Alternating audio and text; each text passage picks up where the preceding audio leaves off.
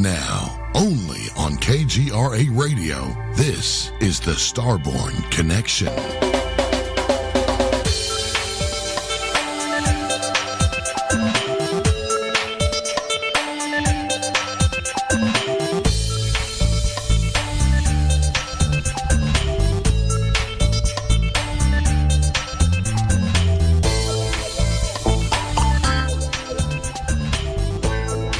Join your hosts, Michael Austin Melton and Julia Yesner-Weiss.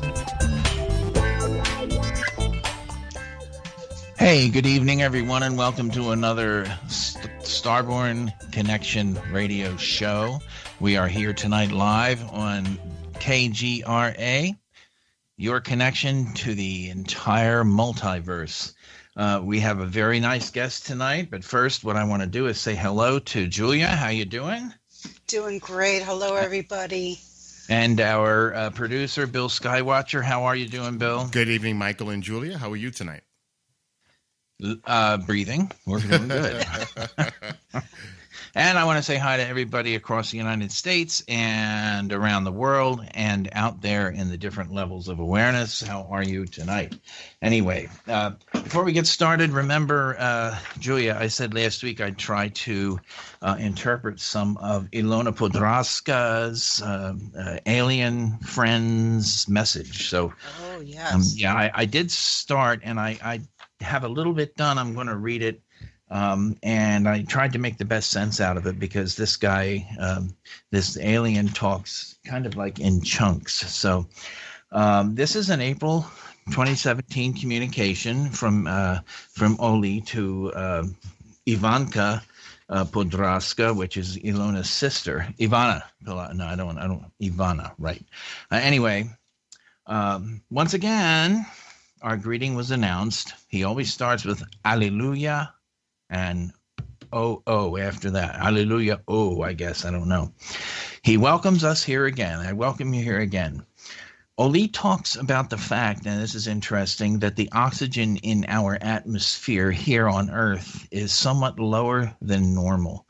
But Oli says today we have done it for you. And I'm assuming, based on the context he presents it in, and I wish I could share the whole thing, but it's just too confusing, even for me. In the context, he is telling us they are monitoring it. Oli then speaks about a feral animal they worked on genetically. He says it's a mutant, very far from us on the evolutionary scale, and the structure of this animal is supposedly the basis for many of our prehistoric animals. He alludes to the fact that this animal was located in the sandy rock and soil beneath the stones in Madagascar. They found it shriveled, dried, and parched, and Oli tells us that they studied this creature in detail, but they did not have anything to do with the creation of this animal. Then he brings up the subject of mutation, and the fact that mutation arose far before human civilization. And we really honestly don't know how far back human civilization goes. Current studies say maybe it's 4 million years since the first upright ape walked the ground. But they've been finding a lot of things that kind of indicate that some group was so much older, several million years. I think they've got some artifacts that are 20, 25, 30 million years old. So we're really not sure how far human civilization goes back. Now, he says that people are not done with the process of mutation and that they are still in the process of mutation. He then talks about the creature they found once more, that they have no connection to this creature and they could not take it back to the ship.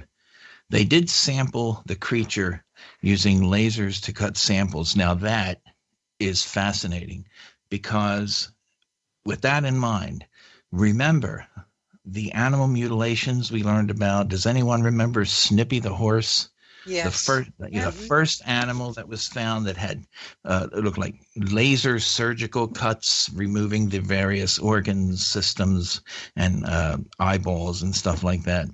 So that's fascinating. They use lasers to take samples.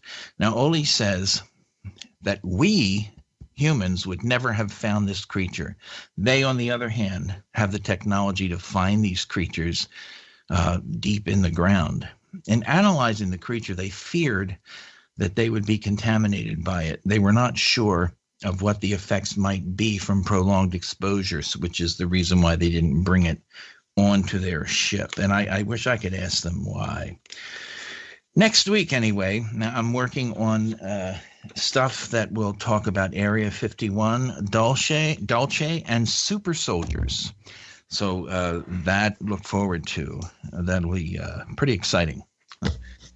So anyway, what do you think, Julia? Oh, good stuff. Good stuff. Crazy stuff, man. I'll tell you, if this guy is for real, it's pretty cool. Jennifer, I am in contact with this woman from Czechoslovakia, and her sister and her connect with this alien named Oli. And whenever I get a message from her, I try to broadcast it. I try to interpret it and then broadcast it because I think, it's pretty interesting and some of it's pretty important. So just wanted to let you know that. Fascinating.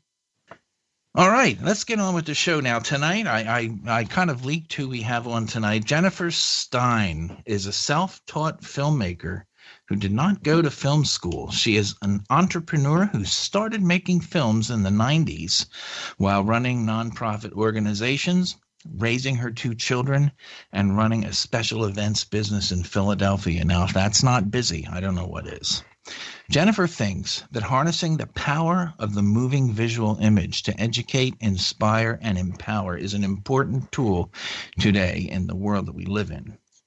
Jennifer's most recent film in 2016 is Travis Walton, The True Story. It's a multi-award-winning documentary about the 40-year history associated with the Travis Walton abduction case from 1975.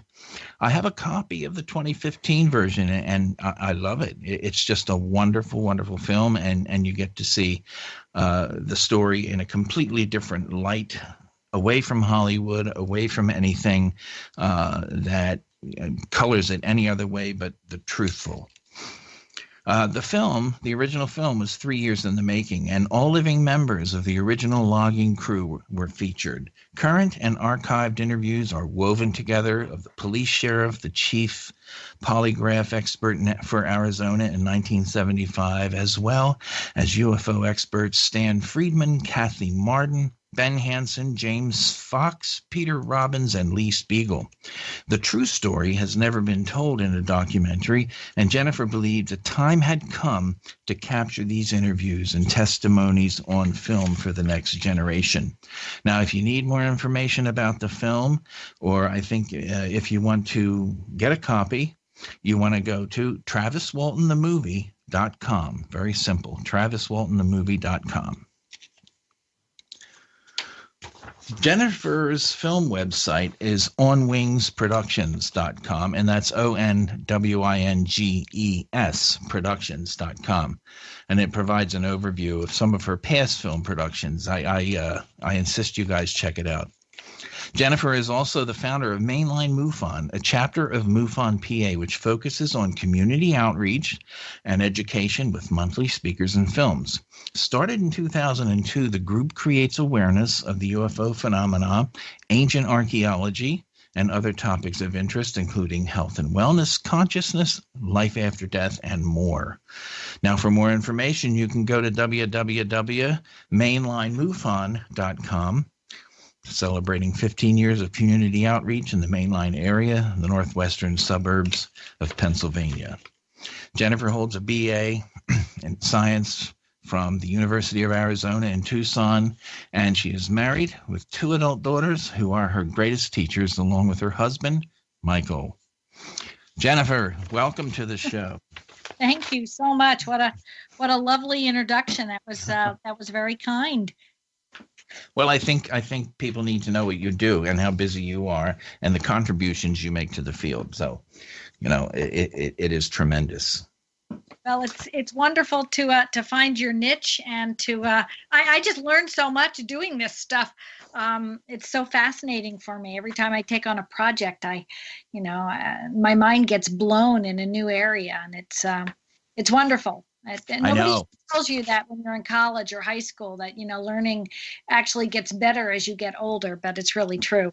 It really does get better. I agree with you so much, because now I want to know a lot of things that I didn't know before it's my time to fly off somewhere.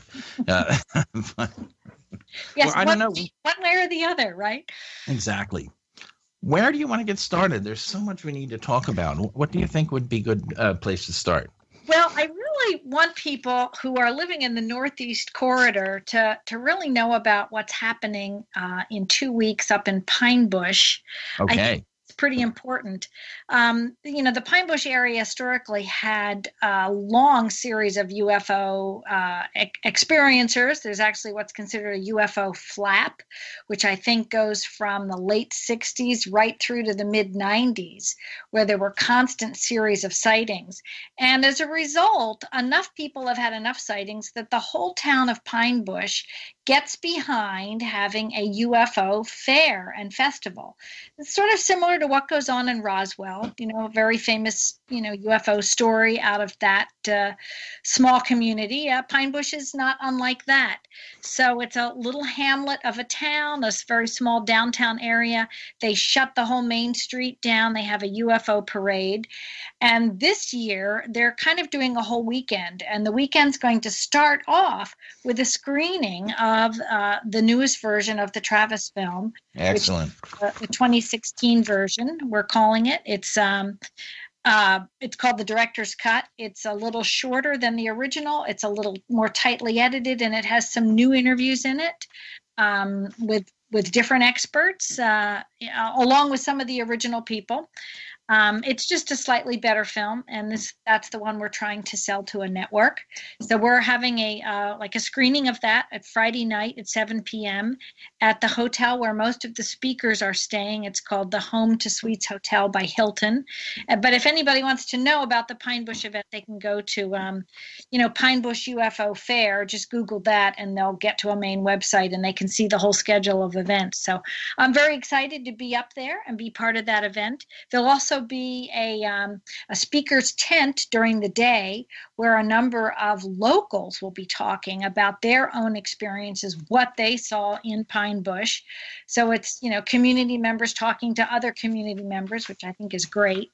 And then that afternoon, starting late in the afternoon from 5 to 9, at the Catholic War Veterans Hall, which is right downtown, there's a little mini conference, and there'll be 4 speakers. We'll have Mark D'Antonio, Peter Robbins, a fabulous gal making her premiere debut in the United States. Her name is Kate Thorvenson, and she's from Norway. She's going to talk about implants and explain what her life experience has been discovering her own. And then, of course, Travis Walton will be there. So, and Travis will be present on Friday night when we screen the film for Q&A as well after the film. So it really should be a great weekend. So that's like a fabulous thing in that side of New York. Pine Bush is maybe an hour and a half outside of New York City. Mm-hmm.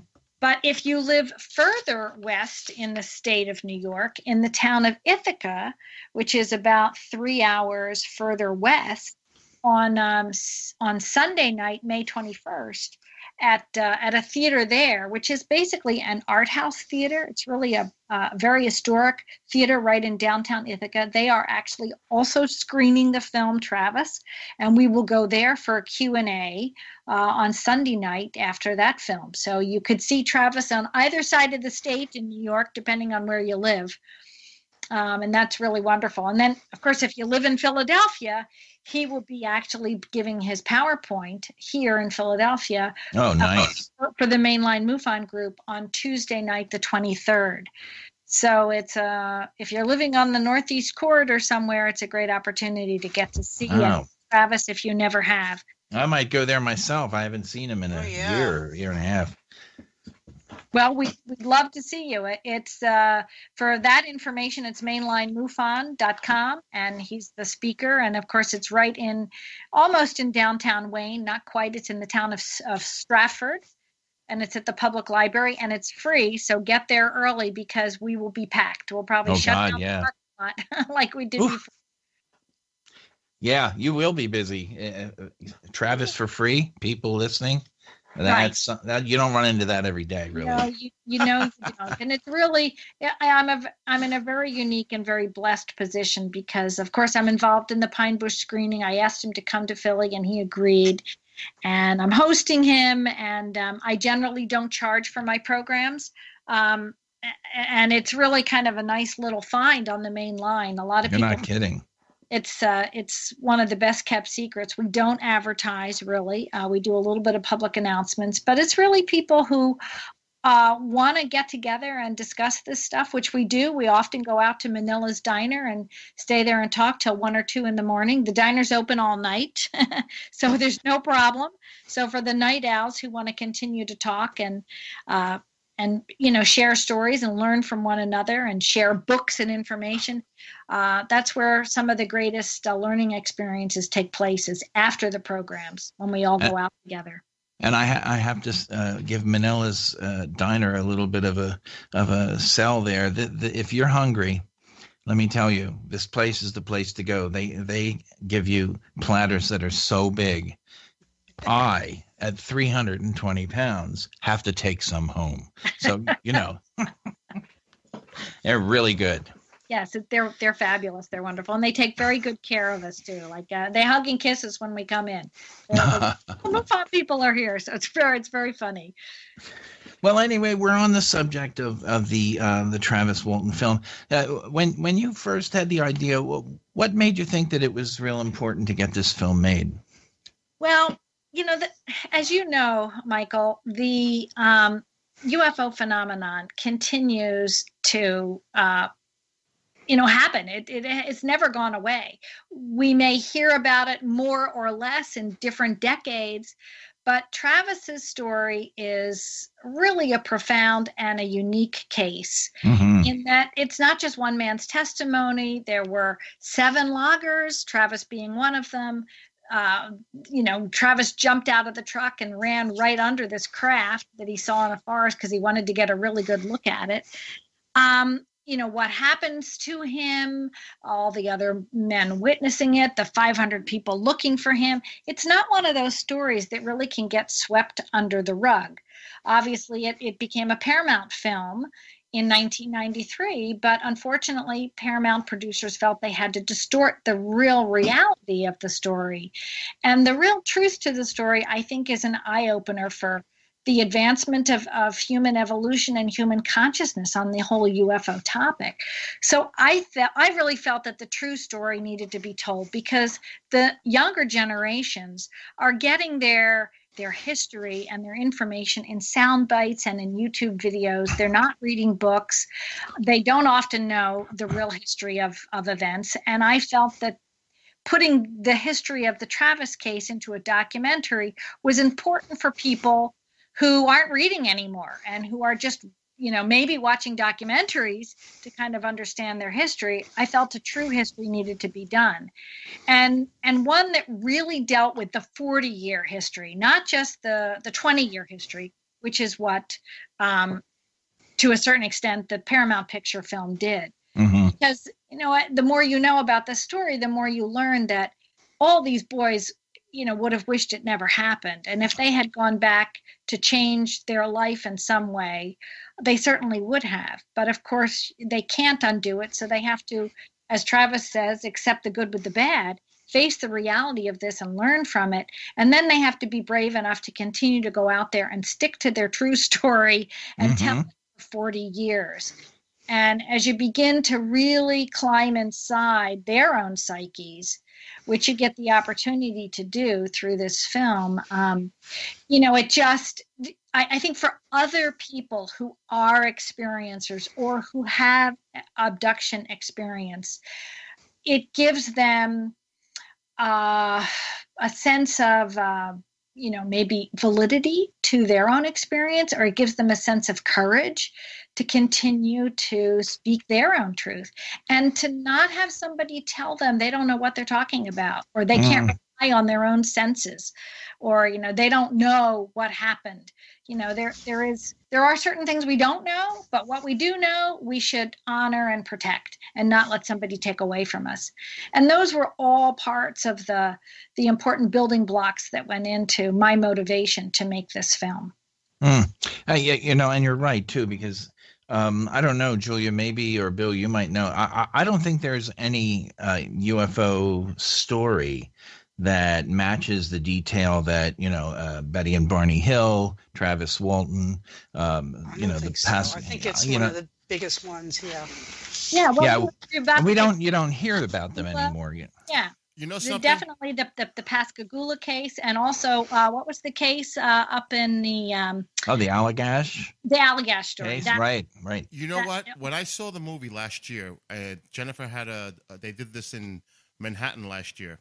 When I saw that there at the Dick Festival, and the Philip K. Dick, I think it was Philip K. Dick Festival. Yeah. And what I took from this was, we all know of the Fire in the Sky, the Hollywood version, where they stretch things. They take it just to give it that Hollywood appeal, and to see this documentary, and to see things in the context of being a documentary where the facts are portrayed, the testimony is there, and you're able to see that there. And what I was wondering was the difficulty that Jennifer, if you had any, Jennifer, of getting all the parties involved, like the logging crew and family members, or the people as far as law enforcement.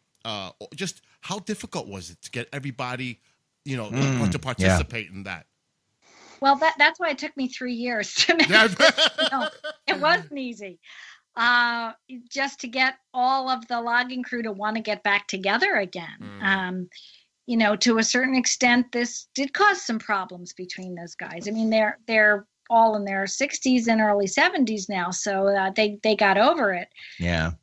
But yes, getting the law enforcement to be willing to cooperate took me 1.5 years to finally get Marlon Gillespie, who was the police chief at the time, the head of the investigation, to agree to work with me. I didn't know where and how to find Cy Gilson. And, one contact always leads to another.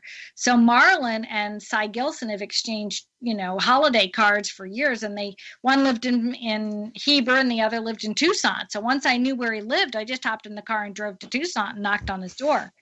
Basically, in order to get him to participate. So, and I'm really glad I did, because Marlon has now passed away. And two of the crew have also passed away. I wasn't able to interview them, but 2 of the crew died before I even started the project. So, it's tricky, and I don't know if you can tell, probably not by the way it's edited, but I did post the full interview of Marlon on the TravisWaltonTheMovie.com website, because I thought his interview, unedited, was very telling, because but when you listen to it, you can still realize that I'm not 100% sure that Marlon completely believed these boys. He would answer things in very measured ways. He would say, well, the boys really believed they were telling the truth. And we just kept saying to the press, well, we're trying to investigate, and we really don't know what happened. So there were many times where I was expecting to get more in-depth factual information from Marlon. And I'd have to ask him a question 6 different times before he'd maybe give me like another 1/2 inch. But when I turned off the camera, he told me about 2 of his own UFO experiences, which were stunning, just like shocking. And I was like, wow, why didn't you tell me that when I had the camera on? And he said, well, because people know me in this town. Yeah. So there's still a lot of resistance to talk about this issue. I got one more question. Yeah. Go ahead. I'm hearing an echo, but what about Travis's participation? Because for a time, he seemed that he was, withdrawn. He didn't want the attention. He didn't want to get involved with those because he did go through a lot of emotional, mental. You could say traumatic for him. Everything that happened to him, all the negative publicity that people were putting out there. Well, I think it took him years to process it too. Yes, he just started changing the past few years, getting over a lot. Right. So, how was that to engage with him, Jennifer? It seemed that the timing was just right, that it all came together to make this possible. Well, I think by the time I met Travis, which was really in 2010, I may have met him once or twice before that, where he came actually to some Philly MUFON conferences that I helped to coordinate. So I introduced him, maybe I had dinner with him, but we really didn't talk. When I got to know him better, it was through Peter Robbins. I had gone out to be an assistant at one of the Roswell conferences with Peter, who was a consultant to the city of Roswell to help run their Roswell conferences for years. And Peter and I became close. He realized that I was a former event planner. He said, man, will you come to Roswell and help me run those events? And I said, of course, it would be an honor. So over a bottle of wine at a little restaurant called Pepper's, for anybody who's been to Roswell, we started to talk to Travis about the fact that his story was no less important than the Roswell story. And, Roswell has upwards of, at certain years, they've had over 10,000 people. Oh, yeah. That city for that anniversary conference. So talk about an economic boom to the community. Once the business people got behind it in Roswell, it changed the whole scene. And that's what's happening in Pine Bush. That's what's happening in McMinnville. There's a lot of places which have, even Kecksburg, that have historic UFO sightings, and Exeter, I think Exeter, Vermont, or New Hampshire. So we said to Travis, hey, why not Snowflake, Arizona? Why not an annual conference? It's now 35 years. In 2010, it was the 35th, anniversary, November 5th. And we said to him, why don't you start to think about a conference? And I offered my services to sort of be a coach. I didn't live in Arizona. Of course, I lived in Philadelphia, but I had some conference experience, some event experience. I said, as you lead up to an anniversary, like the 37th, 38th, 39th, eventually you're going to have a 40th. That'll be in 5 years. Let's start planning that now. Let's, would you be interested? And he said, yeah, probably. So that's how I started working with Travis. And in the process, we realized that one of his goals, he actually wanted to take people into the forest at night on the anniversary of the abduction experience and let people experience. Wow. Yeah. Experience. Now, as an event coordinator, I'm thinking insurance and practicality and, people with canes and, people needing a bathroom and the bears and the coyotes and, the wild boars that are up there. And I'm thinking danger, danger, danger. Yeah. Yeah. It's a half hour from the nearest road. There are no lights. And I'm thinking, well, Travis, maybe I could talk you into a plan B. Maybe we could do a film where we take people into the forest, and then we, in the comfort of an air-conditioned, safe hotel, we can turn down the lights and take people there in a virtual way. This was my original thinking, because in November it can snow, you can have a downpour, it can rain. Yeah. You can have, a tornado. I mean, it's like all sorts of stuff can happen. And you're 45 minutes from the nearest town, and there's no hospital there, as you learn in the film as you start to hear Travis recount his story. So I made a film with Bob Terrio. Actually, I give Bob almost 100% credit for the first film project we did, and this is called Tracking Sky Fire. And this was to be a plan B associated with a conference in case it snowed or, the bus got stuck in the mud or something, or we couldn't get up to the site. We'd have a film and we would bring the boys who were in the crew together back to the forest. We would walk them through the forest, talk to them, film it, and kind of get the feeling and their experience on camera. And once I produced that piece with Bob Terrio called Tracking Sky Fire, I thought, you know what? I could push this film just a little further. I was getting ready to plan the 2014 conference for MUFON in Philly, where I had Lee Spiegel speaking, and we had Jan Harzine, who was going to be there, and Ben Hansen, and Kathy Martin, and Stanton Friedman was supposed to be there. And I had, many key people that I could speak to about Travis's case that would be very relevant and provide a great contribution to a documentary. So that's what I did. I took over a couple of hotel rooms, brought in my lights and cameras, and set up a screening schedule. And behind the scenes of that 2014 MUFON conference, we shot for 4 days straight in our hotel rooms. So that had been in production for a couple of years, actually, then. Yeah. Yes. At that point, it had already been in production about 2 years. And then that was year 3. Then I went back and got Marlon Gillespie in 2014 in the summer. And Cy Gilson and a couple of other people. And then, of course, in 2015, I started working on the revised edition, and I started interviewing David Jacobs and other people. I got, I'm blanking on his name, psychologist from Wyoming. Oh, geez. Yeah. Can't think. It's all right. It'll come to me. It's just a nice little senior moment. Leo Sprinkle. Yes, Leo. And I got a different polygraph expert from Philadelphia who was the current head of the International Polygraph Association to speak about 40 years of polygraph history now, looking back at this case and why and how it was significant. So really, when you think about it, it was almost the newest film. It's about 4.5, almost 5 years in the making. Wow, beautiful. How is it being received? What are some of the things people are saying about it?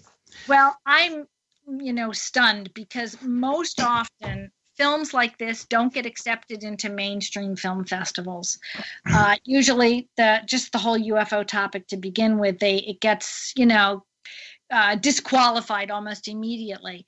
But this film has screened in over like 27, more than that. It's screened in about 28 film festivals that have accepted it. And it's won a number of additional awards. I mean, when you get accepted, you get laurels, which means you can post it on your website that your film screened in this film festival. But then in addition to that, people vote on the films when they come to the film festivals.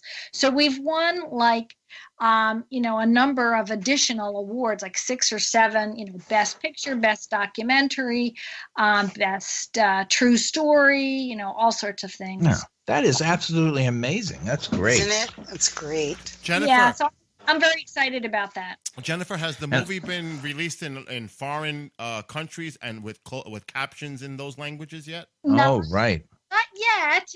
That would be the job of a distributor, and I'm hoping that a distributor will decide to pick it up and then work with me on that. That's another whole investment in the film, But I've set it up well. So I have the scripted text. It's just a matter of translating it and putting it at in closed captions at the bottom of a screen and reformatting the film.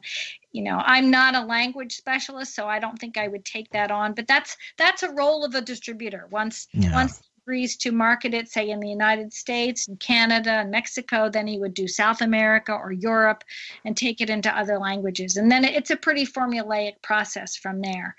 But it's getting your foot in the door at a distributor. That's not something within my power to do. I can submit it to film festivals. Like the traction it's had has been because I've been behind it, pushing it like a large snowball, Right. And it continues to attract attention and snow. But getting it to the next step really requires people to start paying attention. And that has a lot to do with your listeners. Mm-hmm. Once the film gets, over whatever, like 50,000 to 100,000 hits in its YouTube trailer or more, or even close to 500,000, that which would be wonderful. If it gets that kind of traction, then it gets attention. And that really has to do with who's paying attention to where it's screening and things like that. So some of it's out of my control. Now, if somebody on the internet sees that and is interested in purchasing a copy, how do they go about that? Well, you can right now. I do sell DVDs of the first, the original film, which you go to TravisWaltonTheMovie.com and bingo presto, there's an option to buy the DVD right away. That's really the only way they can see this film, unless they come to a conference or a screening where it's showing.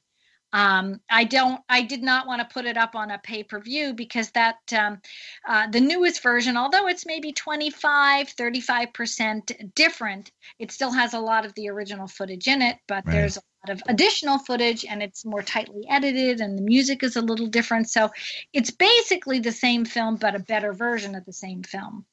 And I know it's a good film because it's been bootlegged over 60 times. Oh my God, really? And I have to take it down. That's a sign of a good film. It really is. You're doing something right when people try to steal it. So. That's right. Yeah. It's like I said, it's a big snowball, and I have to keep. Sometimes it rolls a little to the right, and I got to roll it back to the left, and it's a job. Well, I've personally owned a copy, and I've seen the film, and I think people out there in the audience, if you haven't seen it, go to the website, get a copy. It's wonderful. It really is. It really tells you the real story and not the Hollywood story of Travis Walton. And I was very lucky to actually get a number of people to look at it early on. In fact, I was a long-term friend with Edgar Mitchell, and I was in Florida prior to the film coming out, and I gave him a copy, and he called me and said, "Jen, I want to offer you an endorsement." I had asked him if he'd be willing to. I asked him if he'd look at it and if he would consider an endorsement. I said it would mean the world to me, but I never expected it. And those are sorts of things everybody gets asked to endorse other people's stuff. But he gave me one, and I was so touched. I said, "Edgar, can I put this on the cover of the DVD?" And he said, "I would be really honored." So if you go to the website, I do have a page where anybody can write an endorsement about the film. You can just, send in a comment. You can email me, or you can post it on the Facebook page to TravisWaltonTheMovie.com, and I may follow up with you and say, "Can I post it on the website?" But I also had Paul Hellier look at it, and of course I sent it to Stanton and to Rich Dolan and to Peter Robbins and to Ben Hansen, and I got their feedback on it as well prior to actually releasing it. And most of them said, "I wouldn't change a thing, Jen. Like you nailed it. You almost nailed it to the point where people, like some people can't even follow it because it's a very hardcore factual information, especially about an hour into it. Like we opened the door on debunking like no other documentary I think has done. And I think unless people have a background in how effective and damaging debunking can be, and unless you've experienced it like Travis and the crew members have, you don't really understand what it's right. And especially their story that was so out there. This one debunker named Philip Klassen never wanted to give up on the story. I mean, he chased this story for almost 25 years. Oh, God, yeah. So I really opened the window on that. And I've gotten a lot of comments from people in the UFO field that have said, "Jen, not only is the film good and does it really, pay tribute to Travis, but you open a window here that a lot of other people haven't ever really wanted to touch with a 10-foot pole in film or in books." So, well, I think I'm going to add my endorsement to it. Oh, I'd be thrilled. Thank you. Yeah, no problem at all. I just think it's really good. Thank you. And I'll add mine. I saw it at the conference. Yeah. It was fabulous. Yes. Yeah. Well, I'll tell you. Go ahead. Go ahead. It was me. It was me interrupting, saying thank. No problem. You know what? What I want to. You have another question, Bill? No, I was going to say. You know what's great when you go to these movie premieres of the documentary, and you have the opportunity to engage with the panel.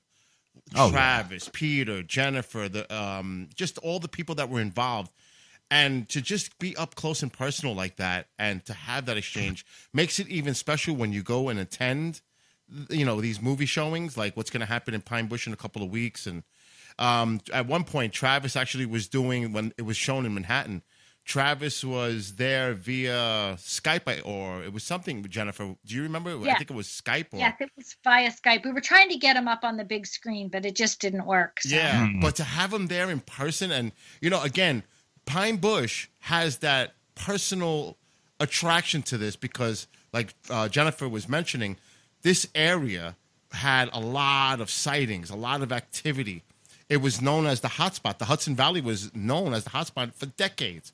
So I know a lot of these people that are still residing in Pine Bush, the locals especially.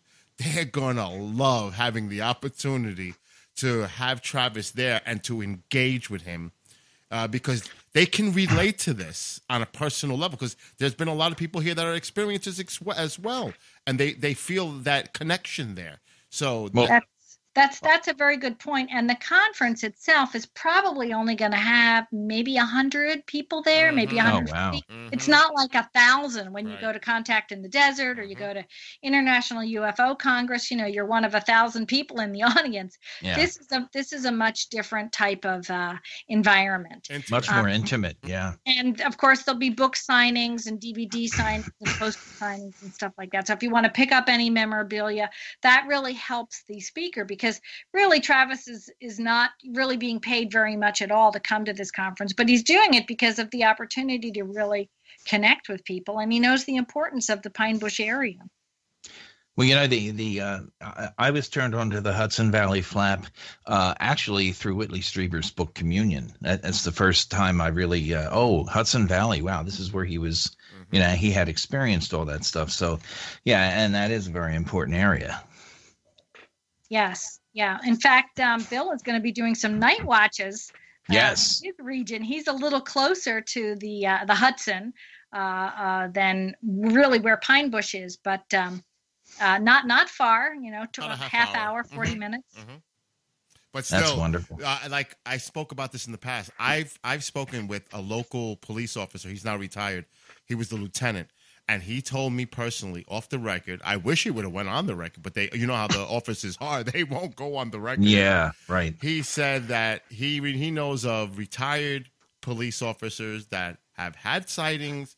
Even in one case, they saw an object go in the Hudson River and out. Oh, man, yeah. Wow. So this does, there are a lot of people. And I got to say also, Jennifer last year did one of the most amazing presentations of crop circles. I was floored, and everybody that was with me and everybody that was in the audience, they were totally, because I'll be honest, there's a lot of people that are on the fence, or speculative about crop circles, but when I saw her presentation, it was amazing. Bill, you and I don't know, you and I must be pretty much in sync, because I was just about ready to say, let's put Travis to bed for a while, because there's so much else, that this unbelievable lady has done. And, Jennifer, you are a crop circle researcher. Tell us about that. That's fascinating. In fact, when Bill called me tonight, I was watching a YouTube video from a man by the name of Donald Scott talking about Birkeland currents and how the American, physicists and space scientists are now starting to understand the electrical nature to the universe. So, I've been studying plasmas like in depth for the last year because. Crop circles have led me there, trying to understand what's going on in them. There's so much physical trace evidence in crop circles. I think that's mostly why, of all the things that you can study in this field, I've been most attracted to that. And when I present, I really present just a lot of factual evidence. I don't try to convince people of any one particular causation, but I show them the facts and the evidence on the ground and on the crops and in the soil and in the slides and in the seed germination studies. And I show them the charts and the graphs and say, you make up your mind, but something is definitely going on here. Absolutely. Jennifer, that's one area that I really have not paid a whole lot of attention to, but have always been fascinated by. I really need an education on crop circles. I've read some stuff, but boy, there sure is a lot to learn there. Jennifer. Yeah, and go I'm go sorry, ahead, Bill. I didn't mean to interrupt, but I know that a few years ago, I'm wondering if this is where the inception began with you and your interest in crop circles, because I know you did something a few years ago with Chet and Callista Snow, which you did a 20-minute documentary film. And I think this was in the English countryside. And you also did a crop circle conference there. You attended it, right? Yes, I did. In fact, I spent a number of years going to England and spending time in the Wiltshire area, which is a central area where a lot of crop circles happen. It's sort of between the far eastern coast and the central countryside, just east of London. And I did travel with Chet and Callista Snow, and I made a little documentary for them. That's one of the freebie films that's up on Wings Productions. So people who are interested in going to watch that can go to On Wings Productions and see it. I think it's called A Journey with Chet and Callista, or Traveling with Chet and Callista Snow, something like that. That sounds good. Yeah, it's kind of like what you experience when you go to England, and this is the way you kind of learn about crop circles going into them. And I interviewed a bunch of people who were on the trip there, but I made several trips back and forth. I've even spoken in England on crop circles as well. So, but I've been in them in Canada and in the United States. They continue to happen really kind of all over the world, and they're not happening only in crops. We're finding right. And it's not only the pretty geometries that I'm trampsing through. I go in a lot of randomly downed crop, which anyone can see a lot of if they bother to pay attention to it. It's usually after a heavy rainstorm like we've had the last 2 days here in Pennsylvania. You can be driving alongside of a farm field. There aren't a lot of big crops up here yet, but you can be driving along and suddenly see massive amounts of crop that are just laid down in what doesn't look like a pattern at all. It looks just like a random flow, like there was a flood or like a river went through there. Right. And in fact, a river really did, but not one that you can see. Probably some sort of electromagnetic river went through. Some kind of plasma charge or something that is electrifying that crop and creating a static field that heats up the crop and makes the stem of the crop bend over. Now that's you were talking about plasma earlier, and I was going to ask you what the current thinking is on crop circles. Is it related at all with ball lightning phenomenon or anything like that? Well, yes, it's all related to the extent that electrical charges are all related to each other. It's all about how electrical current flows and what are the known physical facts about electrical currents.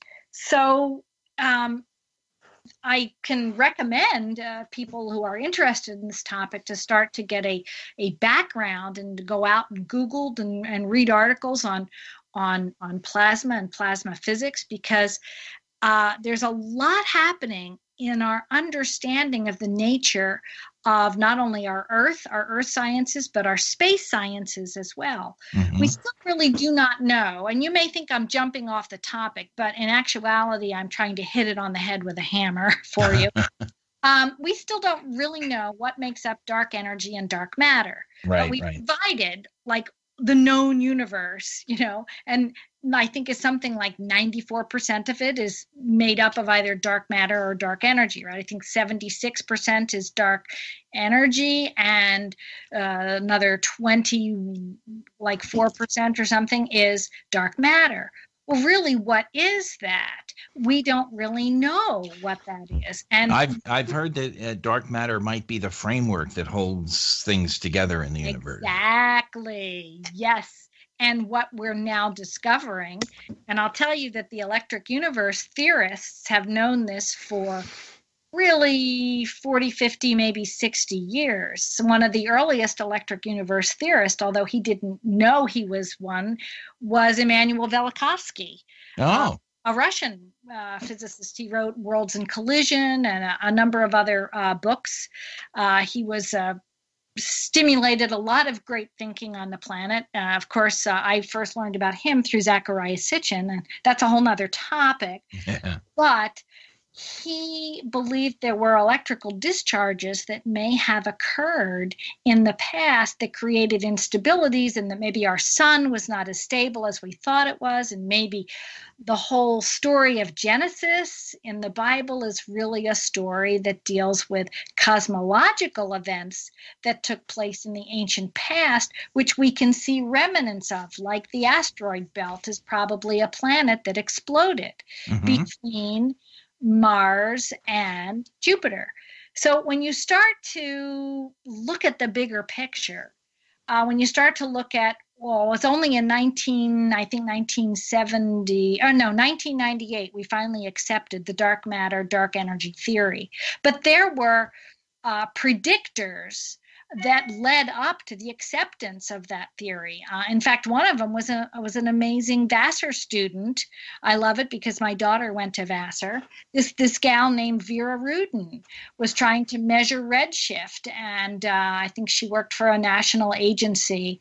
I forget the name of it, but it was some national observatory trying to understand distance between stars and how light. And she said there are miscalculations in our observations that just don't make sense. She said there's something else there. And really, it's electrical fields which can distort and change the way and speed with which light moves.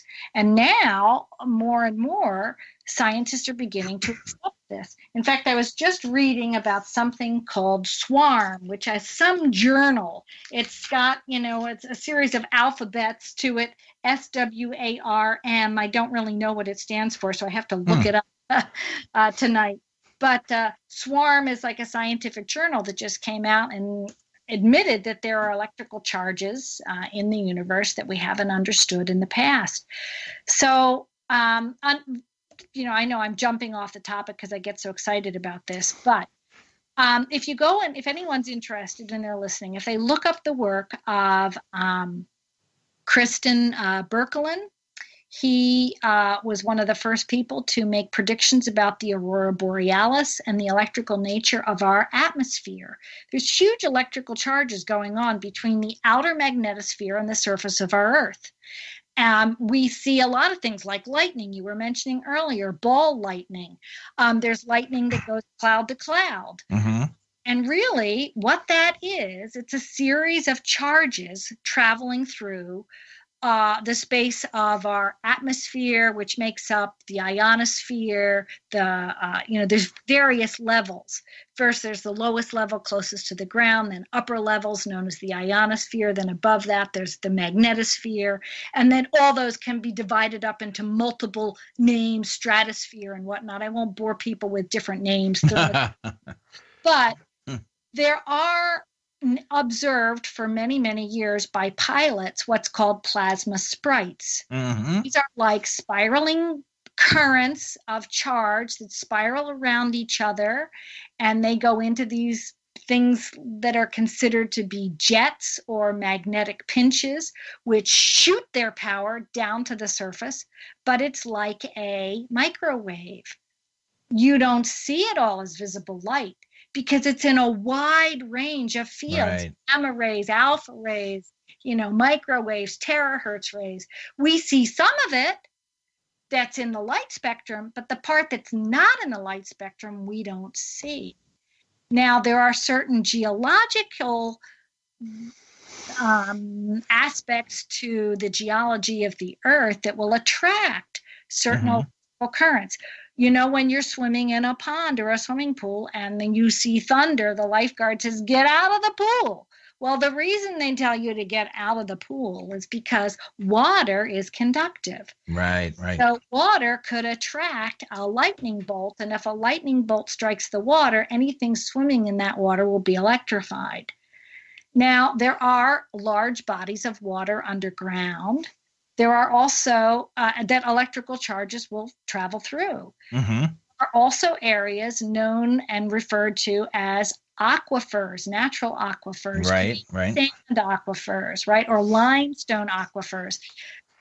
The reason they're aquifers is because the ground allows the water to penetrate or percolate through it. Like if you have a pile of rocks, people understand this just from doing their own, water management on their properties. Mm-hmm. You want to take the water away from your house once it comes out of your drain spout. You don't want it seeping down the side of the wall of your basement and seeping in.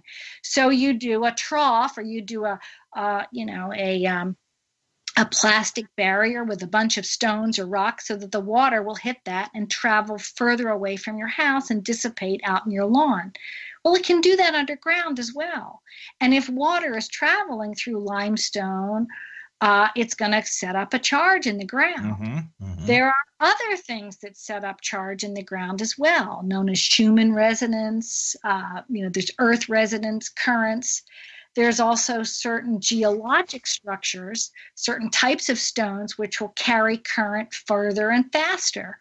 Certain stones like granite and things like this will actually ring with current or sing. You've heard of the singing rock? Right. In Bucks County, you go up and hit them with a hammer, and really they ping. It's amazing, and they have different levels. So you know what I'm starting to think is that maybe, just maybe, these crop circles might be caused by the natural kind of electrical flow of the Earth, what's in the Earth, what's above the Earth. All of this kind of interacts for it. Bingo. Or is it manipulated by aliens or somebody on a different level? Bingo again. Yes, you are absolutely following the right train of thought, Michael. These are all the questions that an intelligent person starts to ask. Oh, well, thank you. Once they start, well, you're very bright. I mean, most of your listeners are too, I'm sure. Yes, oh, absolutely. Once you start to look at the facts, you begin to realize that there are natural things that can be utilized to maybe push these formations in one direction or another. Just like electricity is natural. We just learned how to harness it and push it through wires, and we use it to light our house. But it's a natural phenomenon that existed before humans were here. So possibly this whole plasma charge and plasma energies and electrical currents in the ground, which have all existed like before we were here, maybe that can be used or tweaked or changed in some way. And the more I study about plasmas, the stranger it gets, because there's a lot of correlations between consciousness, speed in which light travels, the speed in which consciousness travels, the fact that light can be a carrier of knowledge. They're talking about computer systems now that will move at the speed of light and be carried on light signals rather than on electrical signals. It's like, man, I jump into a rabbit hole and I get so. Well, I'll tell you what. Let's take our break now. But one thing I do want to say before we go to break, perhaps in the near future they're going to find out that consciousness is a particle and a wave too, just like light is. Okay, we'll take a break, right? Okay, let's do it. Let's sell some stuff to keep this station on the air. We'll see you on the other side, folks. Some more exciting stuff coming. Maybe some ancient alien stuff and talking about some ancient sites. This lady has done just about it all. So we'll get back after this break.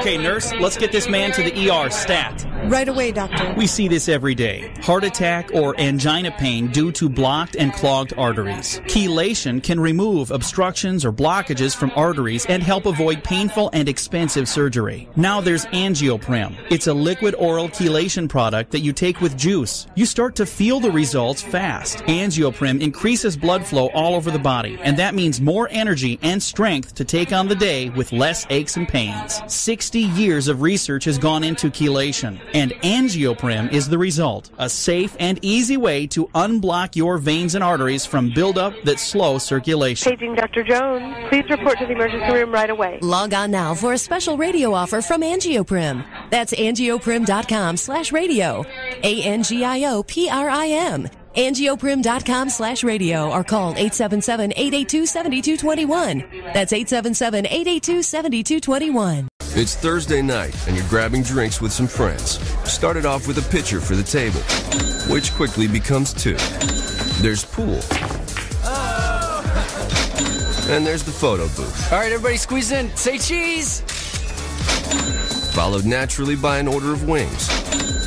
And another. Can we get some extra ranch sauce?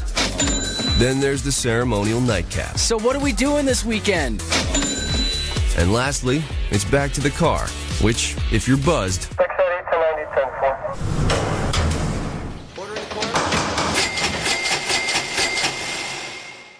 could be the most expensive night of your life. Getting pulled over for buzzed driving could cost you around $10,000 in fines, legal fees, and increased insurance rates. Nothing kills a buzz like getting pulled over for buzzed driving, because buzzed driving is drunk driving. Brought to you by the National Highway Traffic Safety Administration and the Ad Council. In 1947, something crashed in the desert outside of Roswell, New Mexico. Initial information released to the Roswell Daily Record by the Roswell Army Airfield saying that a flying disc had been found and was now in the possession of the Army. However, hours later, that story was changed, telling instead that it was simply a crashed weather balloon. 7 decades have resulted in conspiracy theories that the U.S. government has covered up the possibility that an alien spacecraft was responsible for the 1947 crash. This year, June 30th through July the 2nd, the Roswell Daily Record celebrates the 70th anniversary of this crash mystery with the Roswell Incident Conference 2017. See and hear Emmy Award-winning investigative journalist Linda Moulton Howe, the world's preeminent UFO historian Richard M. Dolan, remote viewing expert Dr. Courtney Brown, former head of the MOD's UFO project Nick Pope, the best UFO boots-on-the-ground investigators in the world like Chase Kletsky, Chuck Zukowski, Debbie Zagelmeyer, and many more. The KGRA crew will be there live on location with interviews, hosting the speakers panel on Sunday, and the 2017 RDR KGRA Awards presentation. Tickets are on sale now. Seating is limited. Visit RoswellIncident.com. Come learn it all from some of the best ufology has to offer. Make plans and get your tickets now at RoswellIncident.com. You listen to us, and we listen to you. And so does the CIA. KGRARadio.com.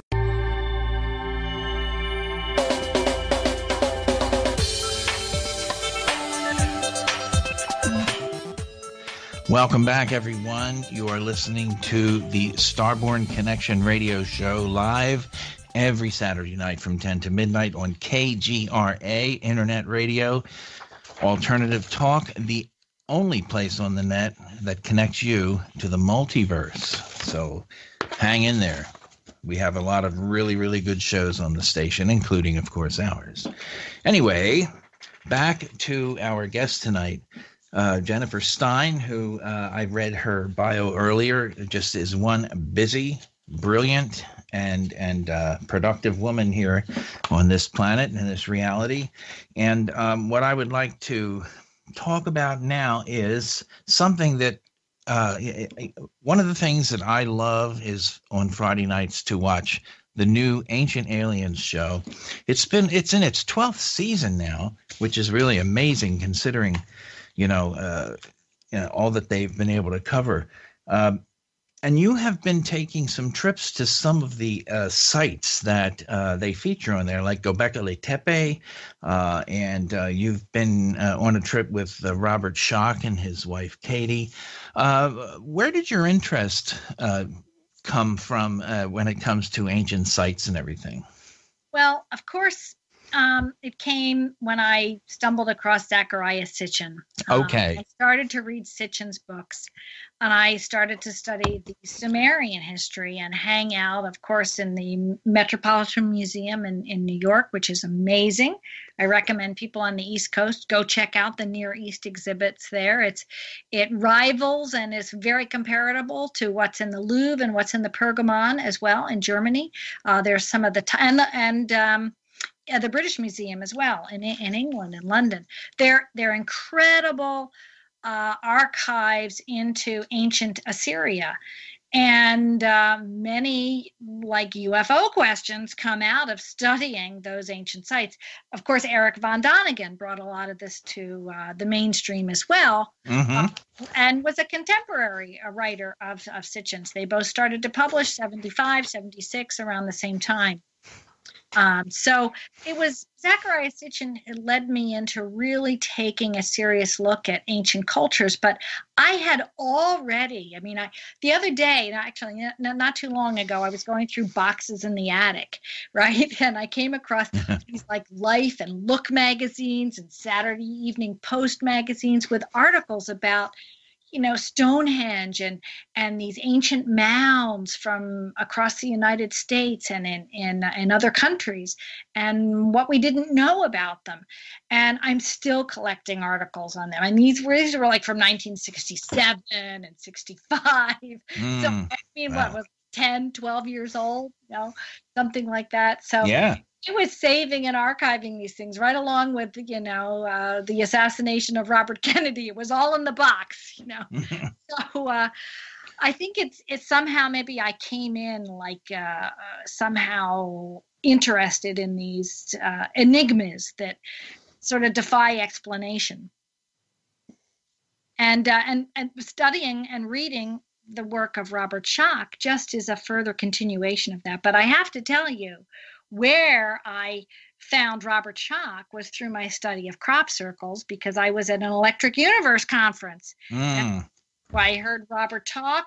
I think this was in 2011. I went out with a group of my goddess friends. We're not really goddesses. We just, call ourselves goddesses. We honor each other.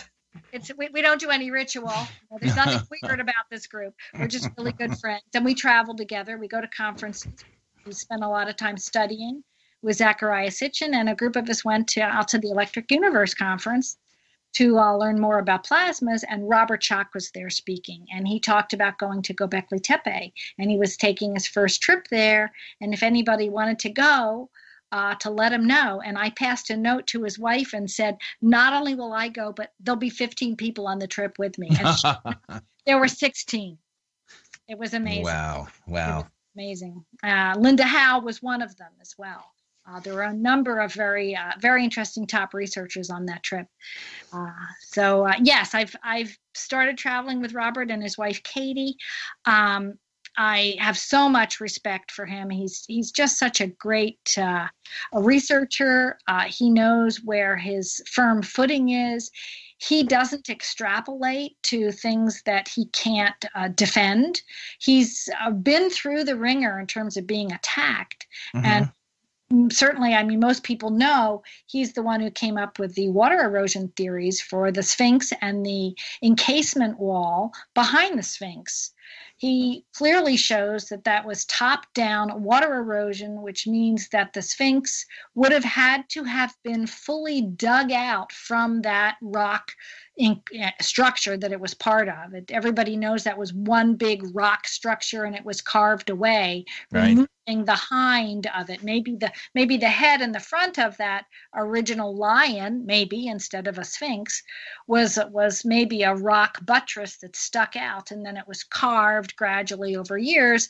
But he clearly pointed out that there was about 10,000 years worth of water erosion on the encasement wall and on the Sphinx. Wow. So what did Azalia Was do and the Egyptologists do in reaction? They threw a fit. They were going to demand back all their artifacts from major museums. If the American Geological Society didn't recount its acceptance of Robert's amazing work and make some sort of stink about it. So the American Geological Society, after accepting Robert's proposal for further research is really amazing, they backpedaled and said, "Whoa, oh God, a cliff." Yeah, of course, absolutely. But, if it's true, which it's pretty obvious geologically, he proved it was true. There was water erosion there, and a good 10,000 years worth. That means that the Sphinx and the carving of the rear end of the Sphinx from that encasement enclosure there would have had to have happened at a time when that was a tropical rainforest, which pushes back the dating probably, this is my estimate, not Robert's. Robert was very conservative. He said 10,000 years, but I think it had to go back even further. Oh, I'll bet you, yeah. Because it had to water erode 10,000 years and then get covered up with sand. So it's probably more like 30, 40, or 50,000 years. That's what I was thinking, wow. Yeah. We really don't know, but it really throws a curveball into our understanding of history. And that's one of the reasons he wanted to go to Göbekli Tepe. And I went there with him in 2012 on this amazing trip. And one of the reasons that Göbekli really fascinates Robert is because in his official attack that came from, many forms, academia, Boston University, as well as other universities and other, expert geologists, they said, if there was really, a society 30,000 years ago in Egypt, and if the Sphinx was really carved then where are the pottery shards? Where was the civilization? Why hadn't we found evidence of it? And the clearest evidence of society going back 10,000 years came right out of Göbekli Tepe. There was clear evidence there, and it wasn't Robert who did the work. It was a German scientist named Klaus Schmidt, who was very strict in his procedural processes, and he clearly showed, and many geologists and archaeologists agreed with him, that Göbekli Tepe was an amazing site that was deliberately buried over 10,000 years ago, probably between 12,000 BC and 10,000 BC. It was deliberately buried. So it goes back much, much, much further than we originally thought. That man was smart enough and articulate enough to raise stones, carve them, put them in circles, kind of like Stonehenge, but even more complicated than Stonehenge because these are T-shaped stones that look like they almost balance. They stand in very, very small little grooved pits, and they were cemented into those pits using a type of limestone stone cement that we didn't think was even possible. Right. And a lot of 90-degree angles too. Very perfect edges, and which is just amazing.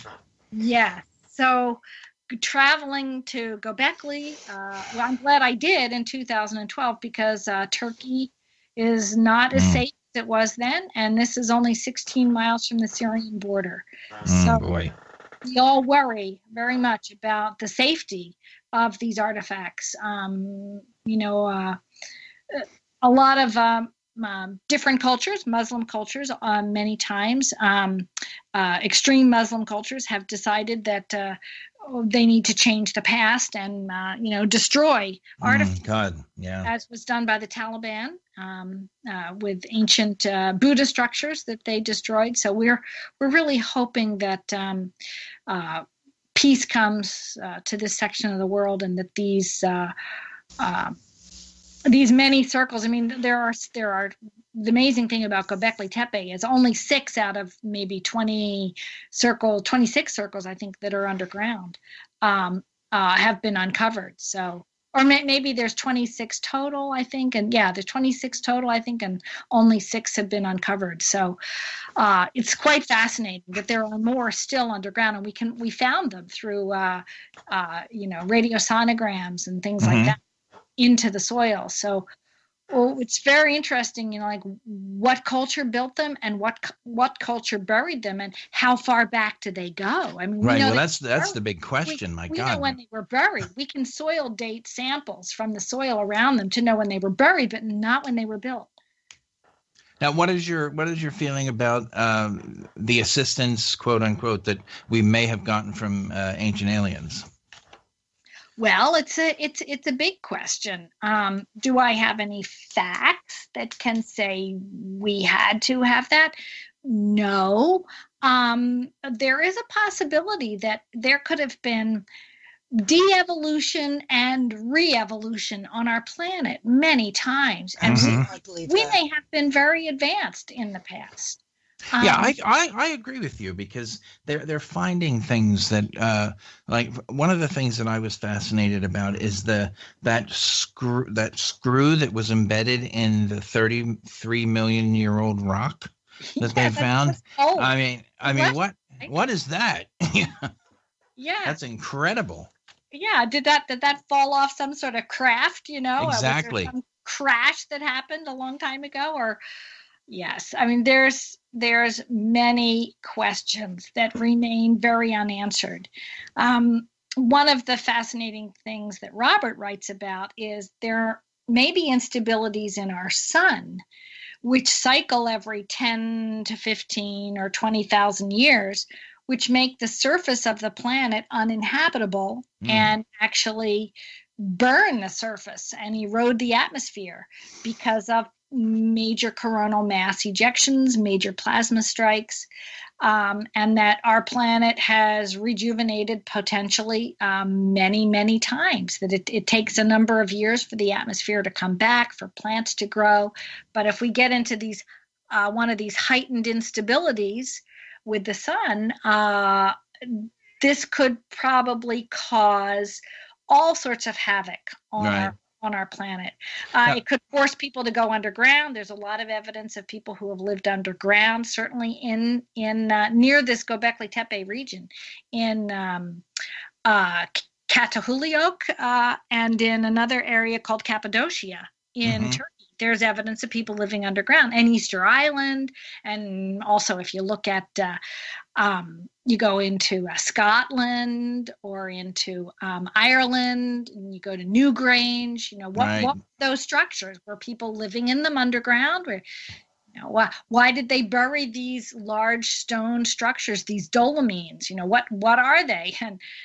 And is that the only way to survive when there's plasma instabilities or sun instabilities? So, well, that's one way to shield from radiation, is to be deep underground. Exactly. So, makes sense. Exactly. Yes, and there's something about large stones that might protect you that way. Right. Interesting. Now, I think the Mayans have indicated that we've had 5 extinctions so far, and that the 6th extinction is on the brink, which I find fascinating too. Yes, their calendar is all about a timekeeping system, which is a combination of timekeeping. I think there a 52-year calendar and a 13-day calendar. Right, and they had a 26 or 29,000 year calendar. Yes. They had all these different levels of time measurement. Of cycles, right. And it was all made from observations. And in order to create this calendar, you would have had to have lived and marked, I think, over 126,000 years to know the cycle of all of these stars, because some of them don't actually cycle until you reach that 126,000 year point. So yes, it's several 5,296 year cycles that make a 126,000 year cycle. I think it's really quite complicated. It's amazing. I mean, just thinking about it gives me a headache, but it's just so wonderful. I mean, to consider, and we're finding out about all this really, really ancient history, and pulling it all together, we find out just how, in the big picture, how tiny and potentially unimportant we are. Yes. It puts egos into perspective very quickly. Well, it could, but not all of us are fascinated by these things. I mean, even if you just study the size of the Earth in relation to the other planets in our solar system, that's a mind-boggling scenario alone. And then you start looking at the greater galaxies and the infinitesimally small insignificance of our Earth in relation to everything else. I mean, that's kind of like, knowledge. You're absolutely right. As we begin to, go forward, more and more gets uncovered every day, and more questions get asked that we thought we had formally answered, that the former answers no longer make sense. Right. Light of the new data. So yeah, as Lee Spiegel says in the Travis film, you have to follow the evidence. Good researcher looks at the facts. Whether it gives you information you don't like, you gotta stick with the facts, and you'll always stay true to your story if you stick with the facts, even if they don't make sense. Yeah, it's the, you got to stay, like they say in politics, follow the money. Well, in science, right, exactly, follow the evidence. Right. So I'd love to tell you a little bit about Malta. Please, yes. There are many ancient sites in Malta that they're not exactly resembling Göbekli Tepe or Stonehenge, but they sort of do. There are these series of what they consider to be prehistoric temples. There's a whole long list of them that are in a language that sounds like it's, Arabic, and actually part of the natural language in Malta is a combination of an Arabic language mixed with other languages. It's really quite unique, but most everybody there speaks English.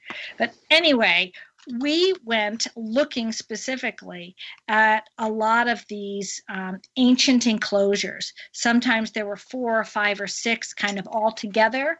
That looked like a series of circles. If anyone has looked at some of Michael Tellinger's work, he's taken pictures of a lot of stone circles and made them quite public on the internet. Some of the dolomines look like that from the air, where there could be 5 or 6 or 7 rooms that kind of all have backs that connect, but they're separate little structures, and they have very interesting shapes to some of the stones or some of the openings. That if anyone's been to Peru, they see a typical doorway which is narrower at the top and wider at the bottom. It's kind of like an A shape a little bit, with a square top, and you see this again and again also in Malta. And you see an awful lot of sophisticated, what's the right word to use? They carved the stones in precise ways to enable them to fit or niche together so that they wouldn't move in earthquake. Sometimes this was curved, blocks that turned a corner that were curved to niche and fit together, overlapping each other. Or sometimes, like you can see in Stonehenge, you'll have an upright stone that has a point on the top of it. Right. Like a carved point, and then another stone that fits across the top that fits into that point, so that they literally notch together like a nail or a spike, going through an opening. And of course, these are 16 and 20-ton stones. No, God. They're not as precisely carved as you see in certain areas, like you find in Peru, but they're mostly rough-hewn stones, but very closely fitted together. So it's like, imagine Stonehenge without any spaces between the stones. So they're circular structures, sometimes with roofs. Sometimes they're partially buried underground, sometimes above ground. But there were so many of them all over Malta that they've become national treasures and national archives for their country. And many stone clay figurines have been dug up, and some that are quite large. What we often refer to as the fat goddess, right? Or the pregnant goddess, or the large figured woman. Many sculptures have come out, along with pottery and very intricately carved pottery, lots of stone spirals. So there was something going on that leads you to believe that in these openings, these doorway openings into these dolomines or these structures, they often faced the equinox, where the sun rose, when there was an equal day and night, that's the equinox, or on the solstice, where the sun appears to stand still. That's what solstice means. It means sun standing still. So we were there, of course, on March 21st, which was one of the equinoxes. And the sun, of course, comes right in one of these doorways and lights up one of these caverns in the back, which has a spiral on it. And of course, we went there at 4:30 in the morning, so we could see the first light of day come up over the hill and hit the back of the stone. But what culture was building things that understood sun cycles? It's just humbling when you're there and you see this type of phenomenon happen. You know that they were watching the sun. So, of course, what we were talking about earlier is sun instability, plasma strikes, right? Why were they watching the sun? Yeah. Were they worried about the stability of the sun? Were they aware that instabilities could happen? Or were they harnessing sun energy in some way? We really, really don't know. Right. They must have known more than we give them credit for in terms of, the sun. Yeah. They must have. Now, not only that, but we had a couple of stunning moments.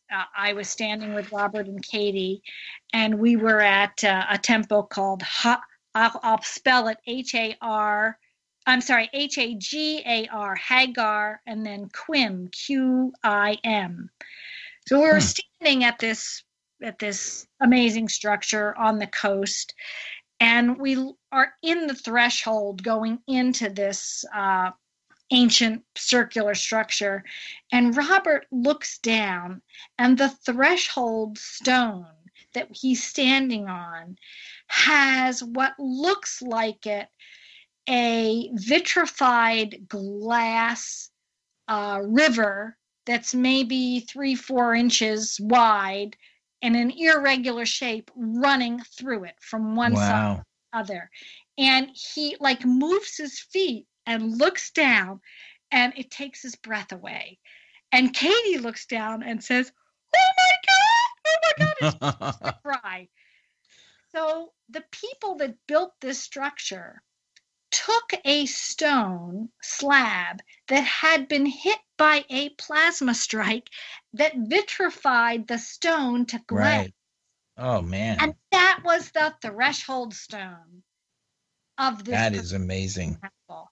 So you tell me these ancients weren't watching what was going on for their own survival? I think they were. Oh, no kidding. Yeah, it really sounds like it. Doesn't it?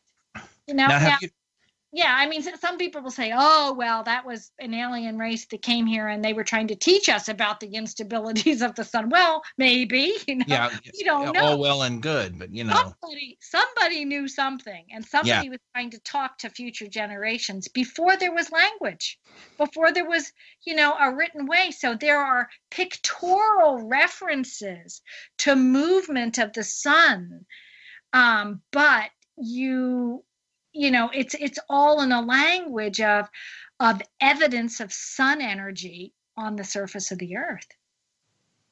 Yeah. Another site that really fascinates me is Pumapunku. Yes. With those unbelievable. They say on Ancient Aliens that it looks like it was exploded.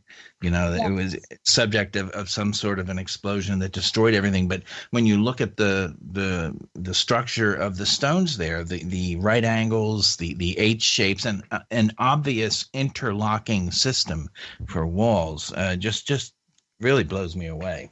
Yes, I have been there only once, and I went there with Robert and Katie, actually, a number of years ago in 2012. I was hoping you were. That's great. Yes, the stone is very, very, very hard stone. Most of those stones in Pumapuca are andesite. So it's a very hard stone. It's not like a volcanic rock or a limestone, which is very easy to carve. Right. Like the stones at Göbekli Tepe are mostly limestone, and they're right from the rock outcropping that they're on top of. So like they didn't have to take the stone far, but still it was a sophisticated process to get large stones out in one piece and carve them with very fine, thin edges. It was still a matter of fine articulation. But in Pumapuca, it's a whole different magnitude of being able to cut very, very hard stone. In some cases, the only way you can cut stone that hard is in some cases with a diamond. Yeah. Or a laser. So, And that's what it looks like. I mean, the sharpness of the edges, it looks like a laser, which baffling. Yeah. And there's a lot of I don't even know how to describe these drill holes that are so small you can't even put a pencil in them or a straw. It's got to be like a cocktail straw for a martini that can fit in these tiny drill holes. And they all go in precisely the same amount. Like I had some copper dowsing rods with me that I traveled with that were quite small. And I have pictures of this. Like I was sticking them in the holes and I marked it with my finger how deep it went in. And I went all the way down this one very complicated, andesite stone, which had all sorts of interesting carvings. But there was this row of drilled holes that were all about I'm going to say maybe an inch to an inch and a half deep, all in a straight line, right down the side. And then, in some cases, there were drill holes that went through the stone and then curved and turned like larger holes, almost as if it was a handle of some sort, or a rope went through it, or it was a hooking mechanism where it hooked in with another stone. And then there were these areas where you see two stones next to each other, and there's an H cut between the two of them, as if you could pour in molten iron and it would create like a staple holding those stones together so they wouldn't move in earthquake. Oh, interesting. Yeah. In many cases, some metals were found in them, and it was very confusing. How did the ancient culture, before they knew about iron smelting and things like that, how did they know they could melt iron and pour it into these stones? Well, they must have had some skill at doing that. Yeah. As we found the evidence. Now, most of those iron staples were dug out, and that iron was melted down and used into swords and other things like that, probably by Cortez and other people who conquered, the Spaniards who were conquering most of South America and taking out the metals. But it's when you go to Pumapuca, you really realize that some major catastrophe happened there. Yeah. You can see how the Peruvian and the Bolivian governments are trying to uncover some of these stones, pull them out of the mud, and literally they're just in there as if a huge mudslide or landslide took place. And Pumapuca is not far from Lake Titicaca. Right. Now, what's fascinating to me is that the nearest city is La Paz, and La Paz is one of the highest cities in the world. It's over 14,000 feet. So when you go there, you really need oxygen. Like you get headaches, you get altitude sickness. I don't care who you are. Certainly if you're 50 and above, you're going to have some physical issues. And even I did too. I mean, I'm pretty pretty fit physically, but I was taking oxygen at night. I wasn't drinking alcohol. I was drinking lots of water. You have to be careful. But I think that it's quite clear that Lake Titicaca has, and you can find seahorses and other things in that, the biology of that lake that let you know it was once probably a sea. It was open to a freshwater sea of some sort. And maybe the Amazon, or maybe, there must have been some major earthquake, I suspect, that hit Pumapuca and possibly closed up that sea that might have been originally open to the Atlantic, or maybe to the Pacific. But I suspect it was a long waterway to the Atlantic or the Gulf, and it closed up, and that mountain raised up very, very high. Maybe when the ice shelves melted, or maybe when Atlantis sunk or Lemuria sunk. We don't really know. Yeah. But I think Pumapuca goes back much, much, much, much further in our history. Yeah. And the Earth is very dynamic too, so changes are always taking place. And we're aware of it. I mean, California earthquakes, or the world is. I don't know. I think there was a couple of thousand earthquakes every day around the world. Yes. And we know that the coast has relatively been the same, certainly since the Piri-Reis map, which I think the Piri-Reis, I'm sorry, I'm mispronouncing it. The Piri-Reis map That's tough, yeah. was spoken about, I think, by Plato, and it was known to be, I think there is still a copy of it somewhere. I thought it was in an Istanbul museum, but I couldn't find it when I was there. But it goes back before the 1520s. So it's a map of the south coast, I should say the east coast of South America, all the way down to Cape Horn. And it is relatively very much the same as it is today. So we know something happened there, but we don't know what. Well, the Piri-Reis map in and of itself, how did people way, way back then get such an accurate view of the coastline from the air?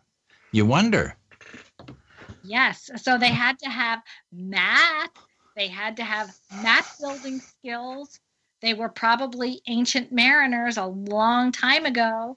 If you can build a reed raft and you can get on a coastal current, the coastal currents are sort of like the conveyor belts. If you get out there, you're going to travel around the coastline. Oh, yeah. And so somebody mapped it, and they had very accurate skills. I mean, that's another thing that comes up when even you look at some of these ancient sites like Göbekli Tepe. Whoever built it had to have some form of mathematics. Absolutely. They had to have some, and Robert thinks that they were probably building them as monuments to the stars, because they kind of line up with Taurus, and there is some carvings on them that make you think that, well, maybe they're facing the constellation Taurus or Orion. He's not really quite sure, but they would have been on the equinoxes at certain periods of time in history. You can turn the clock back and you can see what the night sky looked like. We know how to do this with our computer programs now, but that's all math. So they must have had some form of measuring in mathematics, and the same is true with maps. Oh, yeah. And MAPS. We're not talking MATH, it's MAPS.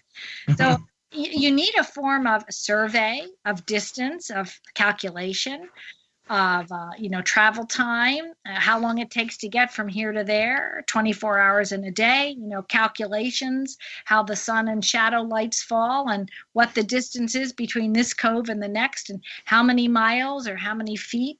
It all comes down to being able to calculate your observations with some sort of tool of measurement, and that's mathematics.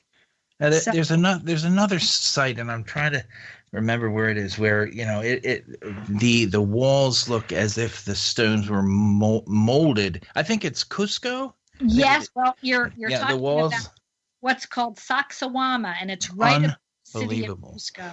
Yeah. It's a series of 3 layers of wall stacked upon one another, each recessed a slight bit, and each a slight bit smaller than the predecessor below it. And they are triangular walls in that it's a zigzag that goes in and out and in and out, and it goes on for, I don't know, 1,500 feet or something. It's absolutely amazing. But yes, I mean, the stones are the size of semis. Right. And you can't get a dollar bill between them. I mean, they're just incredible. You can't even put a pin through them or a credit card or anything like that. And many of them are so faceted together with upwards of 26, 27, 29 little nooks, curves, and crannies that the other stones around them fit into. So it almost looks like they were somehow molten when they were put together. Yes. Somehow, so I think Giorgio on one of the shows said that they were somehow molded or softening them somehow. I don't know. Just incredible. It is really quite amazing, When you think about the fact that builders today can't even do this with the accuracy that they had used back then, which that just blows your mind. Yes, and there's a number of sites in Peru. If anyone's listening and they're looking for some really good trips, I can highly recommend Peru. I know they've recently had a lot of severe flooding, certainly in the Lima area, which is where you'd have to fly through to get to an area of Cusco. But as far as I know, the airport is fine. But I really recommend traveling in South America with a group. I wouldn't recommend going alone. Certainly, young women going alone. Oh, yeah. I would never do it alone. But going with a group, Peru is a really good bargain. There's their dollar called the Sol is rated at about 3 to 1 American dollar. So your money goes 3 times as far, and things are not that expensive. And there's amazing sights to see there. Cusco and what's called the Urubamba Valley. It follows the Urubamba River. From the Cusco area, you're actually going north and you're going south. Well, not north. I should say you're going north in the country, but you're going lower in elevation into the Amazon. So when you get to what's known as Machu Picchu, you're actually in lower elevation than you are when you're in Cusco. But it's an amazing valley with some fabulous sites all along that river. Another amazing one a lot of people don't know about or go to is called Ollantaytambo.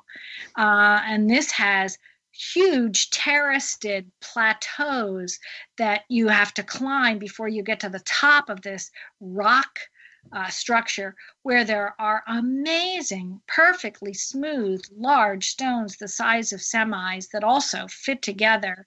And you're just stunned, because this is the earlier culture. We know that not the Mayans, the Incas. We know that the Incas built with small stones you can hold in your fist, and they used mud mortar to put them together. And they did accurate building, mimicking the earlier structures that were built with huge megalithic stones. But they didn't know how to build the way the earlier culture did, what they call the pre-Columbian culture. Right. I don't know how far back that goes. So I was going to just mention, I don't confess to be a psychic, nor would I ever sell my services in that way, but I am a pretty good dowser. I have dowsed to find, water pipes in my yard and an electric. My grandfather was he found wells that way for people. So I did, I was walking around Ollantaytambo and also Pumapuca, and I started dowsing, and I started asking questions, looking for a yes or a no answer, because that's the way dowsing works. Either you say, show me the water line or something, and you wait for your rods to move, or you ask a question and you're looking for yes or no. So I started going back in time, going, okay, was this, 5,000 years ago? Was this 10,000 years ago? Was this 15,000 years ago? At Pumapuca, I got 55,000 years ago. Wow, that's incredible. And I got the same thing at Ollantaytambo. I got a similar date at Easter Island. I got some similar dates at some other sites we were at in Turkey as well. Not Göbekli. I don't think I was dowsing. I don't think I asked the question at Göbekli, but wherever I come across these very unusual stone walls, like you were talking about, remember seeing pictures of it, Sacsayhuama, you can see walls similarly built on Easter Island. They're not as big, but you look at them and you go, oh my gosh, it's the same architects. Yeah. Who built these, So I started dowsing wherever I saw these unusual stone structures. And I got 55,000. Now, there's one other interesting thing I'll share if we have another 5 minutes. I know we're starting to run out of time. We have as much time as you need. Okay. Well, one of the wonderful things about traveling with Robert Schock is that he knows his stone, right? So many of the moai structures on Easter Island are carved out of a volcanic rock, but there are some that are not. There are some that are carved out of what he refers to as andesite, or like a dolomite type stone, which is a much harder stone. It's more like a granite. But there are no granite quarries on Easter Island. Yeah. So where did the granite moai come from? Now, a number of the granite moai were scarfed up and hauled away to museums like the Louvre and the Metropolitan Museum in New York and the Pergamon. I mean, all the top museums that were in Assyria, right, or were in, the Middle East in the 1920s. They were also in. Are still a few on the island. The only place you can find any kind of granite quarry or, very hard stone andesite quarry is off the coast under 30 feet of water. Yeah. And Jacques Cousteau was the one that found those. So Robert is telling us this story, right? And we're standing there looking at one of these granite moai, and I'm thinking, well, who the hell was diving 30 feet of water and carving up the water? And he says, yes, exactly. He said it poses a big question. Really? Possibly the culture who was first building the moai were doing it over 30,000 years ago when the sea levels were lower. Right. Yeah. That's one of the earlier ice ages, right? The ice was thicker on the North Pole and the South Pole. The seas were lower. So it's really quite fascinating. One of those other curveballs that just gets thrown out there, and, not too many people write about that. And the moai, what are they looking at? Exactly. They're all looking up. I can tell you, I've been there. And they're looking up in a very interesting part of the sky. It's the part of the sky that Zecharia Sitchin said, you got to be looking here in the southern hemisphere because there is a rogue planet in our solar system that's on a typical orbit. It's on an elliptical orbit, and it's going to create havoc. Emmanuel Velikovsky wrote about this as well in Worlds of Vision. Yep. So, this is kind of a nice tie-up for us, ending in the South Pacific at Easter Island. To everything we've talked about, we're talking about ancient sites and crop circles and hidden history. So those moai are all looking at something. Yeah. That's pretty fascinating. Yeah. It's like they're standing there with their gaping mouths, looking up, going, "Well, like, uh-oh, yeah, shit, uh-oh, here it They're goes." waiting for the spaceships to come back. Right. Yeah, waiting for their ride out of there, right, before the sun burns them up.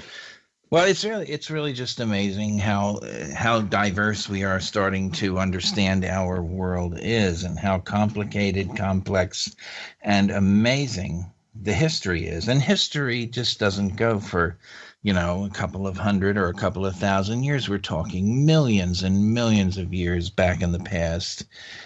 Just incredible. I personally think that planet Earth has been, I guess, cleaned off and remade again by, the sun and universal forces over and over several times, as has planets like Mars, which obviously have been, inhabited in the past, and they're just finding too much out about it. There's water there, there's erosion, and of course they're finding some really weird looking sculptures too. So interesting stuff. Yes, it's just been stripped of his atmosphere, unfortunately. Yes, exactly. And I don't know, I was reading today where Stephen Hawking says that he made a mistake in his estimation that humanity has 1,000 years left, and it's more like 100, that we better start finding our alternative Earth, because that's about all the time we're going to have, is 100 years. Wow. I don't know. We're all going to ascend. Yeah. NASA's planning a manned mission to Mars, and I think it's in 2032, or is what our projection is. So we are at the point in our evolution where we're thinking of going off planet. Yeah. With a manned mission. So why couldn't have that happened in the ancient past? I mean, I believe I'm right there with you. Right there with you. Yeah, the way we think now is not a whole lot different, I suppose, than cultures thought in the past. Yes, maybe. We tend to think also we are responsible for maybe destruction of the planet, but as you read more about the electric universe, you begin to realize that all the other planets in our solar system are also showing signs of heating up. Yes. And it may be something that's going on within our whole solar system, maybe even within our whole galaxy. And that we may not be, we may be aiding the process along with our fossil fuels and, our destruction of the ozone and, other things that we're doing. But there may be evidence that there's another process afloat, which we've not really fully understood. Yeah, I agree. So, climate change, real or not, it's going to happen because it always has and always will on a cyclical basis. I'm telling you, we have really covered not only the Earth, but even part of the universe, our solar system and everything else tonight. It really, just an amazing night for information. And I'm sure our audiences are sitting there with mouths agape at all of the information that you're sharing with us. I envy your ability to go visit these places. It's just incredible, the stuff that you learn just by being there. Well, it helps. It helps. I'll tell you, I do a lot of reading as well. And I learn a lot by going to conferences. So I kind of pick and choose what fits with my, with the gaps in my knowledge and what do I really need to learn. But there's so much I'd like to learn. Like one of the things we didn't even talk about, which is all over Malta, is cart ruts. Right. It's CART, cart. Yeah. Like reverse railroad tracks. What the heck are these? And they seem to be carved or created. We just don't know by what. They look like, train tracks or something, but in reverse, carved in. Right. Oh, I saw them, yeah. And they go right out into the sea. like they just go right off the coast and right out into the sea. And then, scuba divers say, oh yeah, they continue to go, on under the ocean. We found them. So, and some people have even said even into, northern Libya and into Morocco and places like that, they find them there. Like they come right out of the sea. Wow. And I'm like, jeez. Oh, what is that about? They had trains from Malta to Libya. Ancient undersea travel. They might have like what? Yeah, we just don't know. There's a big question. And of course we also don't know about the whole Mediterranean. Was that originally a landmass that was higher? Was what they call the Gates of Gibraltar, right there where Spain meets North Africa, was that originally a solid landmass? Right. And when that broke apart in an earthquake, was the flood everybody talks about, was that the creation of the Mediterranean? Did that landmass sink? There's a lot of evidence that yes, it probably did. There was probably a massive flood that went all the way up to the Caspian Sea, went, all the way to the Black Sea, and then recessed back. It's really quite fascinating. They found a whole sunken city off the coast of Alexandria, in Egypt. That was recent, right? Yes, very recently. Yes, yeah. So, like I said, there's more that comes to life every day. It makes you want to live another, 40, 50, 60 years, another lifetime into the future. It's just to figure out what else are we going to learn. Yeah, that's why I'm hoping when I get up to heaven, there's this little machine. Do you want to go back and live another life? Yes. Let's go back. Well, I think I just want to be able to peer through. Well, that would be nice too. Just watch from a distance. Yeah, exactly. Yeah. Be some sort of a ethereal influence. Right. Well, listen, do you want to take a few minutes and kind of, I know you talked about open minds and a couple of other things, but did you miss anything in terms of where you're going to be or what you're going to be doing or where people can, see the Travis film in the future? Well, if somebody tuned in late, they might want to check out the Pine Bush UFO Fair that's going to be happening the weekend of May 19th and 20th in Pine Bush. If they're anywhere near Ithaca, on Sunday the 21st, we're going to have a screening of the Travis film over there.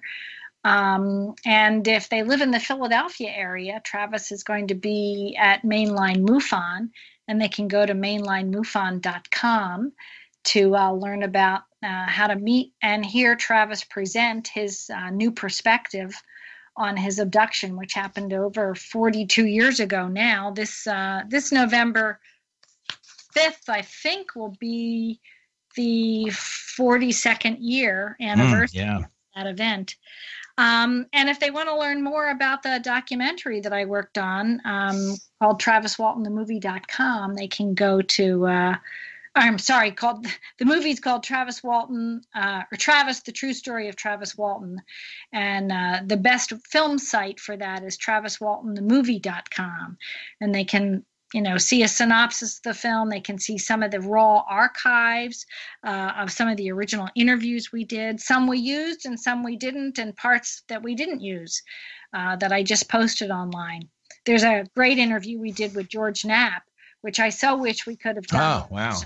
And had right in the film, but Peter and I had to resort to doing it on Skype, and the sound was just not good enough for me to put in the film because, our powerful George Knapp sounded like a little mouse coming out of my computer, and I just wasn't going to do that to him. I unfortunately didn't plug into the computer and go right into my Zoom mic, which I probably should have done. But we were struggling on a tight time frame to catch the interview with him because we missed him live in Philadelphia. So So there's a lot of good stuff posted there at TravisWaltonTheMovie.com.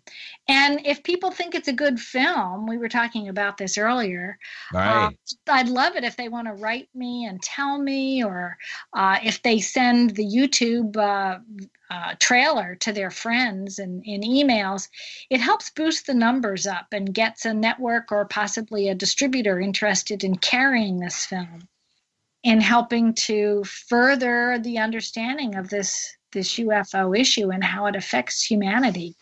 The film's won 27 film festival acknowledgments and awards. That's amazing. Wow. In mainstream festivals, as we were speaking about before, and it's been unsuccessfully posted to YouTube, but it's been posted to YouTube over 60 times, and I've had to take it down. Oh, God. It's a sign that the people think it's good, and they want to share it, and they want to get it out. So I'm very honored by that. But at the same time, if I want to try to sell it, just to literally put money back in my retirement account, that's what I have to do.